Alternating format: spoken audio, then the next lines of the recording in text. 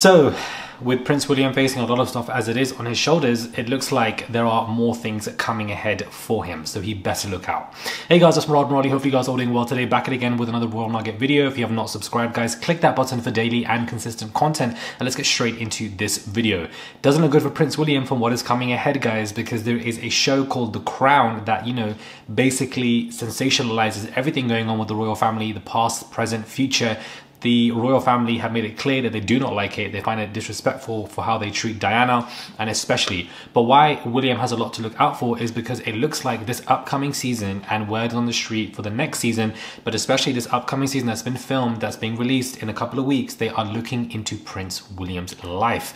They will definitely be, you know, filming him and Kate Middleton, obviously the actors of these two at St. Andrews, how they met, the, you know, procedures he had to go through so that nobody can gossip about him, the establishment and how much they protected William and etc.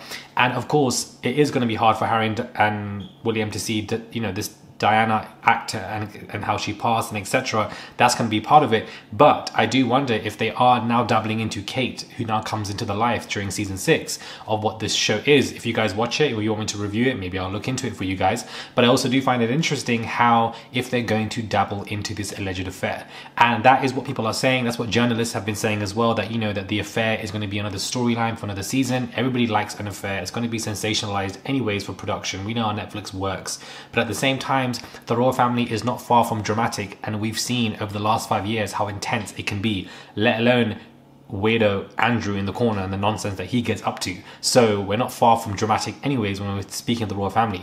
But William is not going to like this. He gets his lawyers, he gets his PRs to suppress these stories, but you can't suppress what Netflix is going to do, especially if they're going to sensationalize it. So his name's going to be in the eye for this trailer with Kate and etc. And if they are going to dabble into this alleged affair and discuss it, which I think that they're going to do, that is going to piss William off to the max. I just know it is going to irritate him, and I know it's going to be a big issue indeed. And I wonder if he will try and do something, but at this moment the season's filmed, it might just be too late, and perhaps that's the worry at the back of his mind. I mean, who knows, he might even try to convince Charles to cut off even more for Harry, for somehow blame Harry and Meghan for something again that's got nothing to do with him. I just see that happening. But clearly Harry doesn't really care about the crown, but William, I think it stresses him out because he wants that perfect picture image, clean image, because he is next to ascend to the throne, and he wants that clean reputation that Kate Middleton so much has, as the press keeps saying 24/7.